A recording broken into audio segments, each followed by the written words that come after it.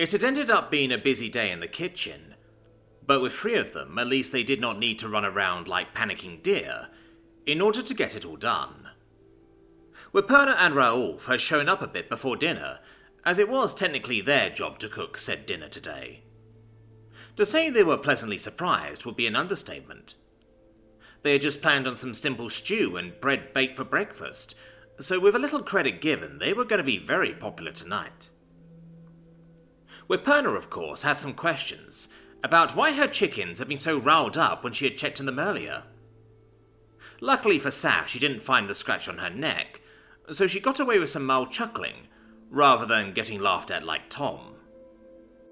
With the return of the hunting party came yet another influx of people to the kitchen, but with them the pies were already in the oven to bake, and they were out of there anyway.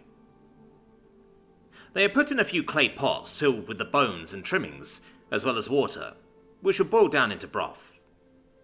It might take a second firing of the oven to let them carry on overnight, but that wasn't too much of a problem.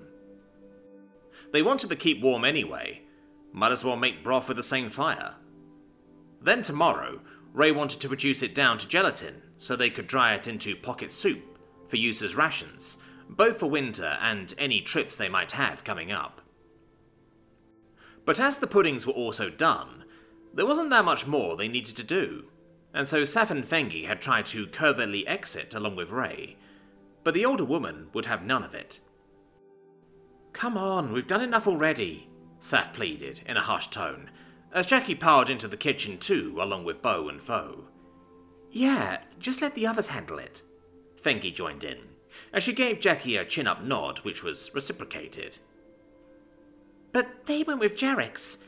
There must be so much to do. I will get a bucket and water. I'm sure he is very dirty." Saf and Fengi looked at each other to see if the other had a plan before they just sighed and looked back to Ray. "Right then. Go make him sparkle then. Oh, right. I should bring polish."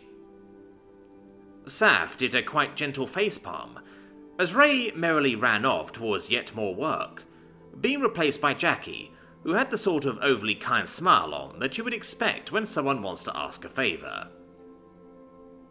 "So, we shot a couple deer and a few—" "No, day off. See ya." Saf cut her off before hurrying out, Fengi turning to follow equally hurriedly.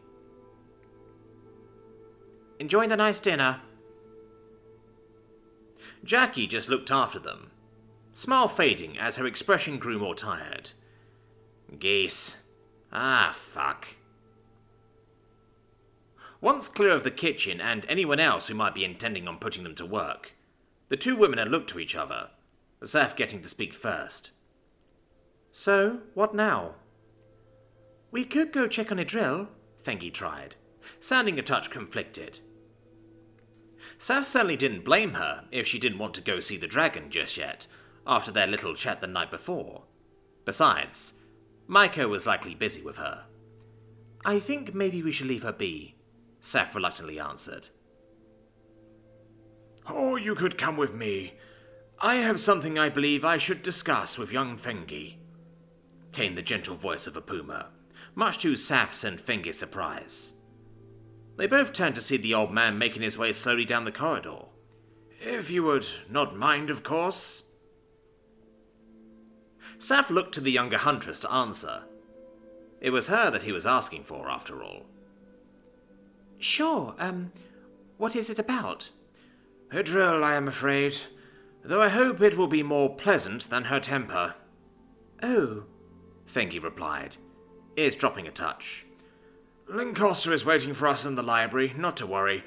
Paulin is busy inquiring with Dakota and Our Lady. Oh, I hope it won't put her in a bad mood tonight. Anywho, come along now." And so they had followed the old man, making chit-chat as they made for the library where Lincosta had indeed been waiting. That is to say, she was sitting at the large reading table, with an equally large tome in front of her. At the sound of the large double doors opening, she looked up from her studies, head turning to greet them, with a large, almost ecstatic smile. "Hi, Dad. I found another one I think we could manage. Telekinesis, just like Saf has." "Huh?" was all Saf got out, as Apuma quickened his pace, walking over to his daughter and leaving the two Huntresses to shut the door. Really? Do show me. Come along, you two. We have got something most exciting. Saf and Fengi once again exchanged glances, before following to see what the fuss was about. Lancaster moving over to make room for her father, the Huntresses taking up station behind the pair of them to get a look as well. "What is it?" Fengi questioned, craning her neck to have a look at the pages. To Saf it was all strange symbols and diagrams. None she could read, but some she could recognize. "That's a spell book, right?" "Yes," Lancaster replied enthusiastically. Saf wasn't quite sure why. They owned spellbooks already. They had done so since before Apuma even moved to the keep, long before her time. She was even quite certain that Lancaster even had a personal one, which she had made herself. "What kind?" Fengi questioned, curious as to why this was all so exciting. "Is it a special one?" It was a gift from our tolerated investigator Paulin. She was somewhat hesitant to hand it over, though she admits this was bought... Oh, how did she put it? Apuma questioned, racking his brain for an answer. "In case there were indeed people at this keep who could be trusted to wield it," Lancaster said with a giggle, running a finger down the page. "I have read these kinds of books before. They had them at the academy. I never got to take any classes on them, though. They can be rather dangerous. Not to mention we didn't have any dragons back home then." "Okay, will you just put me out of my misery and tell me what it is?" Sapphire chuckled, as she tried to make sense of what she was looking at. "It is a book on draconic sorcery. It's full of spells so powerful I could not cast them, not without dying anyway." "Okay, a what now?" Saf questioned again, as Fengi went a little quiet. "Even so, they are quite dangerous to wield, and rarely done so by a single mage. Luckily, we have two," Apuma added with a chuckle. "Blessed be." "Blessed be indeed, Dad. Think we can do this?" "I do not see why not. I have done so before, though that was quite some time ago, and I was the young one then," the old man responded, looking into the middle distance, reminiscing about the good old days. "But I never thought the opportunity would arise again." "Lucky thing she overheard you talking with Mother about if we could afford such a book, eh?" "Oh, most certainly, though I have a feeling Jordan had a hand in it too," he replied, turning back to look at Saf and Fengi. "Would you believe it? They came to our room and sat down with me and Nanook to explain the dangers and problems with all this. The look on her face when she learned I already knew. Most marvelous." "I'm sure Nanook would have been pleased with that one," Saf chuckled, looking to Fengi, who seemed rather worried. "What do you mean, dangers?" "Well, you see, Fengi, what these spells do is they take the power required not from you, but from a dragon, or other willing creature, really." "If abused, it's some dark stuff," Lancaster added. "But with consent, it can really make some things happen." "I see. So how is that dangerous?"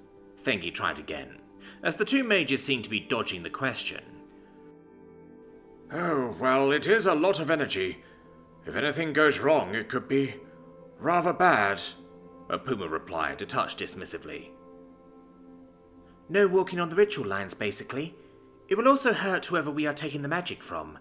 Not as in it kills them, but you know, it burns a bit," Lancaster added, also not seeming too concerned about the downsides. "Ah," Fengi replied, rather less enthusiastically, as she stared at the page. "I suppose that doesn't matter when it's just a drill, then?"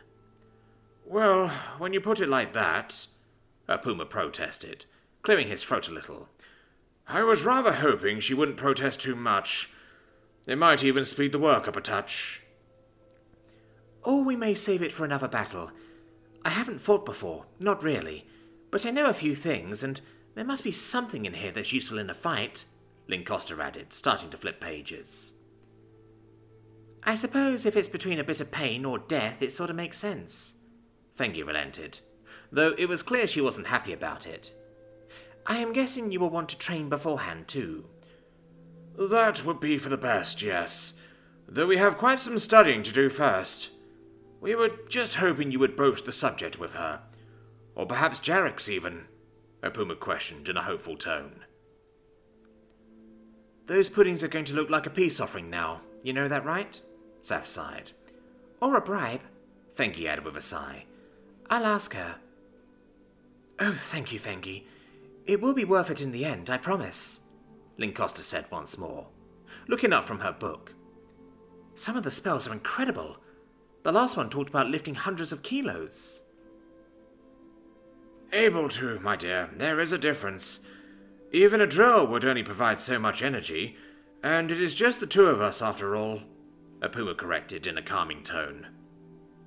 It did at least make Lincosta look a touch abashed, but Saf doubted it actually did much to dampen her. Might as well throw Glira in there too. This all sounds right up her street, Saf added, not sure what to make of it all. As long as she thinks it'll please Tom at least. What the fuck is that? Tom questioned, as he looked at the odd, jiggly mass sitting on his plate. They had been spoiled today with both fresh meat, pies, and even some roasted potatoes courtesy of Raouf. By the sounds of it, they had Saf, Fengi, and Ray to thank for most of the meal, though. Notably the pies and whatever this was. Glancing down the table, he could see Saf and Fengi both looking around at people expectantly. Some had already dug in and seemed to find it enjoyable enough, and unfortunately for him, it would seem he caught Sapphire's attention, which soon had Fengi looking his way too. What is this again? It's a pudding, with some dried berries in it, and some of that sticky sweet stuff we got from the sugar. I see, Tom replied, looking back to the pudding. It had holes in it, almost like a cheese, but much smaller. It certainly didn't look like any pudding he had ever seen. It wasn't clear at all, but he could definitely see the berries in there, so that was something. Aside from the splotches of colour, it looked more milky to him, a touch yellow perhaps. Turning to Jackie beside him, he was surprised to find that she was already wolfing down the sweet dessert. This is tasty, thanks, she called down the table, mouth half full before going back for more, seeming quite sold. At least somewhat encouraged, Tom stuck his spoon in to cut a piece off. It wiggled back and forward on the plate a little, and he held it up for inspection. Oh well, here goes nothing. It had a weird chew, not that it was chewy, more like a fudge cake mixed with gel. It reminded him a bit of a lemon curd, but the holes were much bigger and the taste quite different indeed. There was some sweetness, but not much. The berries certainly dominated when you got one, but they weren't in every bit and they were a touch sour. The rest of it was just milky, to him at least. Not that it was overly offensive, really. Looking back at the two chefs, he became acutely aware that they were still staring at him, both looking a touch worried by his reaction thus far. He nodded a little as he swallowed, trying to look pleased. Not bad. How'd you make the holes? Oh, that's suet. It melts away after it is set. I don't think I know what that is. Kidney fat, Fengi helpfully replied. From a deer, of course. Of course, Tom chuckled in reply, trying not to seem too worried. Well, it certainly sounds like a Huntress dessert. Once dinner is done, we have 3 more for the dragons, Fengi declared, with quite some enthusiasm. You must have been busy, Tom replied with a smile. Not that he had any clue how much work this would have been. Around the table there were a few odd looks, while to his right Jackie finished chewing. Is Baron back or something? I didn't see him outside. No, Jackie, a drill is getting one too. Hopefully it'll warm her up a little, Fengi dismissed, enthusiasm seemingly a little dashed, as she went back to her plate and took another bite. I am more surprised you are giving Glira one. Are you getting anything in return? Bo questioned, ever practical. We thought maybe it would help with getting her to fly some logs over, but maybe not, I don't know, Fengi replied half-heartedly. Best of luck. I think you will need it, even if this isn't half bad.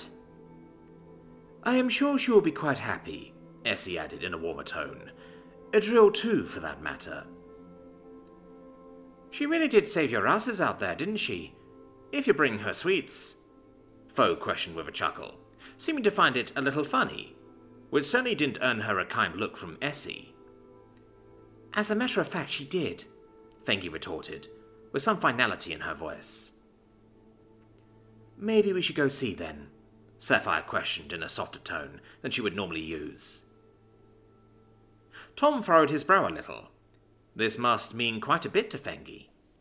Either that, or they didn't like the thought of a day's work being wasted. Before the surprise is ruined by gossiping and sharp ears. Oh, I haven't heard a thing, Jarrix then called out merrily, the dragon's head peeking through the open door near the ceiling that allowed him to peek inside. And I won't say a thing if I get to try mine. Right on, you big blue bastard, I'll fetch it, Saf called out, getting up as she stuffed the last bit inside her mouth, chewing as she jogged off. Fengi took a moment before getting up, though once she did, it was with purpose. Right, I'm glad you all enjoyed it. See you all later, the young woman declared, setting off after Sapphire. There was some silence at the table following the unexpected display, though once the young huntress was out of sight, Essie released a pent-up breath. Oh, poor girl, do try to go easy on her. What was that about? Jackie questioned, with a touch of real worry, though it was a little dampened by her mouth still being full. She doesn't know what to do about that dastardly black dragon, but she is certainly trying some things. Is that good or bad? Tom found himself asking. I don't know. One could hope she would give up and just give Adril her damned orders and leave it at that. But she can't do that. It's Fengi, the older huntress conceded, looking rather solemn. I suppose, Jackie concurred with a shrug, giving Tom a slight bump to the side. At least you're not the only one who can't work out what to do half the time. No offense. Some taken, Tom half joked back. He could understand Fengi's problem, and it wasn't like he was any better. With some luck, she will break that black-souled wench, and get her to understand that being an arse doesn't tend to get you very far, unless being left alone is what you want, Essie continued, with rather rare malice in her voice. Tom could only remember a select few times she would ever take to swearing.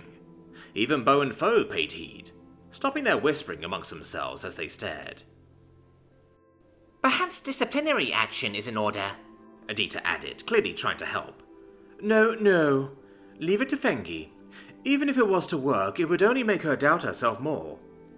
Oh, I see, Adita replied, not looking like she quite understood it, but Tom was quite confident she would not take matters into her own hands. How do you even discipline a dragon? In the Inquisition, I mean, Jackie questioned. But if it was real or fake interest, Tom couldn't discern. Well, mostly labour, I guess. Maybe a muzzle, or lashings, of course. I don't think any of those would help here, Tom added, trying not to be rude. Quite. I do not believe for a second Fengi would allow it anyway. She much prefers to use the carrot as opposed to the stick. The smart choice, if you ask me, Essie agreed with a sagely nod. I sure don't mind. We got dessert out of it, Foe added with a chuckle, scooping up another bit and looking down the table towards Tom. If you don't want yours, I'll happily snatch it. Nope, I'm having this one. And so he did, even if it tasted a bit odd. At least Fengi wouldn't have to worry about if her cooking sucked.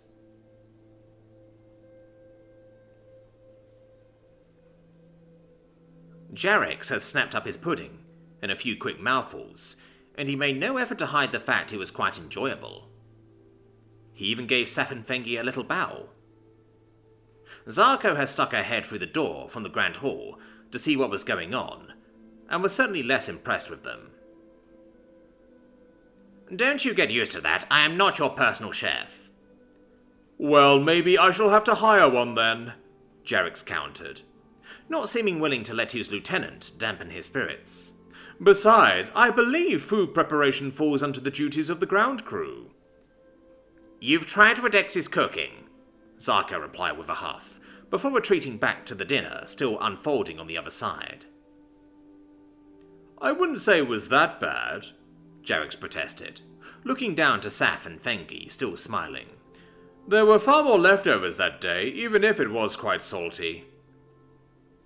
What did he manage to mess up? Saf questioned, suddenly curious. Oversalting was a rather easy thing to prevent, after all. Oh, just some plain stew. He forgot to wash the salt pork. Yeah, that would do it, Fengi concurred, as she hefted the second pudding the two of them had been carrying. Glad you liked it, but we have to get this one down to a drill. Your funeral, but if she doesn't want it, I sure do, the dragon responded with a chuckle, before letting out a deep breath and calling up on himself. He didn't have much to do for the evening, so he might as well sleep it away after all. Night, Jarrix. Don't you sleep till noon tomorrow? Of course not. We're doing exercises all day, but it pays to be well rested. I'll give you a silver if you can keep Mother up. I'll consider it, Saf chuckled in reply. Is she ticklish by chance? Try the feet, but I warn you, she kicks. Or you, Sapphire. I like living, Fengi added in, already starting to move off. Maybe with a stick or something. Keep out of reach, you know, Saf tried as she went to follow, soon leaving the slumbering teenage dragon behind. We could also give her that pudding in an hour or two, maybe spike it with some more sugar. That sugar is worth more than what you are getting paid. You know that. Well, yes, but Glira can be such an ass. Ain't that the truth? Descending the stairs, the duo soon made it to the platform outside the armory and took to the skies. It was a brief hop, circling around the rocky outcropping on which the keep stood, a sliver of red still on the horizon, mourning the setting sun. The air was crisp and clear, but with a touch of wind buffeting the two of them about ever so gently. Saf let out a chuckle, looking at the black ground below, hidden even from what light the sunset provided. I think she's gotten lost again, she called out in a raised voice, so that Fengi to her front could hear. Idril? Where are you? Fengi shouted out into the darkness, an annoyed rumble coming up from below, followed by a hiss of displeasure. Why? What do you two want? We brought dessert, Fengi called out, which was met with a moment's silence as the two Huntresses turned to follow the sound. Flying low and slow, a bright yellow eye soon shone in the night, looking up at them. The pitch-black body melded well with the dark stone, until they were very close indeed. What do you mean? Idril questioned, her annoyance now blended with skepticism. The two made their landing well enough, the dragon's looming head soon making out the linen bag Sapphire was carrying. We mean we brought dessert, Fengi reiterated, gesturing at Saf, who held up the bag to show it properly. What kind? The dragon asked with suspicion, though they clearly had her interest as she eyed the bag. Berry pudding, sweetened too. A thank you, you could say. A thank you, Idril responded, starting to stir, the dragon uncoiling before them and not taking her gaze off of Sapphire. Is that so? It was a shit trip, and we all had a shit time, but you got us home. As well as some logs, which I'm sure will dry out one day. That's something, isn't it? Well, you are right about the shittiness of that trip, but I would rather be told we won't be doing that again. It was stupid. We won't be. Dakota and Anoke both agree. No more hauling until you can fly again. Cheer up. Not going to be much to do for a few days. Blessed be the idiots in charge, Idril grumbled, lowering her head before stopping to inspect them closer, looking at the pudding Saf was holding. When it wasn't offered, She sighed deeply and looked back to Fengi. You didn't finish, did you? Well, Lincosta and Apuma have a favor to ask of us, Fengi admitted reluctantly.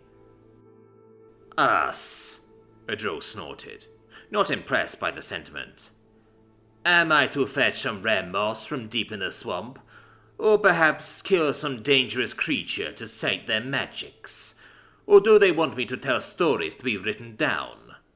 No, it's not any of those, Fengi deflected, twiddling her fingers as she rocked back and forth a little. At that response, Adril grew even more suspicious, lowering her head down to eye level and staring squarely at Fengi. What is it then? Spit it out. They were wondering if you would let them practice some spellcraft with you. Dragon spells. Ha! And why would I agree to be bled and then tortured for their entertainment? Oh, it's not that bad. Lynn said it would just sting a little. You know, some discomfort. Saf added in dismissively. Besides, Lincosta doesn't have the stomach for hurting anyone. Nor does Apuma, really. Yet she would have no problem tapping my blood and painting pretty pictures on me with it. I will be honest, she didn't tell me about that part. Does it have to be yours? Fengi questioned, likely hoping that maybe a deer would suffice. No, I will just rip a deer in half and use it like fucking charcoal to draw pretty pictures. Of course it has to be mine. Or dragon's blood at least. Think they want to tap Jarex for it? She questioned sarcastically, already knowing what the answer to that would be. Well, that settles that then. No, Fengi replied, the certainty from dinner once more back in her voice. Saf nearly dropped the pudding. Adril did little better in hiding her surprise. The dragon had looked ready to set off into another sarcastic litany. The grim smile immediately vanished, replaced with shock and then suspicion. What do you mean? The dragon demanded, her singular eye glaring at Fengi as if trying to see what she was up to, head even moving around to check if she was hiding something behind her back. If you are speaking the truth, then I won't let them do it unless we truly need to. Or if you agree in the future. They can try to persuade Jarex or Glera for all I care. What if the Nook tries to force you? Adril tried, clearly aiming to poke holes in the young woman's resolve. Then she will have a good reason, I am sure. Alternatively, if you do not play nice, it may come up for discussion again. But for now, I will not allow it, and there is little they can do about that. Adril craned her neck even closer, body shifting to face them as she nearly touched Fengi's snout, singular large yellow eyes staring at her intently. But Fengi did not falter, returning the gaze. You want me to have something to lose then, eh? Okay, I can play that game. Do your bidding without complaint, or I get experimented on and tortured. If you want to look at it like that, so be it. Enjoy the pudding and the time off. I think you can sleep in tomorrow, unless you want to watch everyone training up in the skies. Sooner or later we are going to have to see about that too. If you live at this keep, you fight for it too. Understood, Adril replied begrudgingly, her gaze moving to Sapphire. Now, my dessert, as you put it, even if I was fed over 4 hours ago. Here you go, Saf went, unpacking the pudding as Adril opened up. For Jarex, the big thing did at least make for a few bites. For Adril, it was all gone in one big one. Bye-bye to all that work, I guess, Saf sighed to herself, as the white, yellowish wheel vanished from sight. Adril did at least chew it a little before swallowing, letting out a pleased rumble.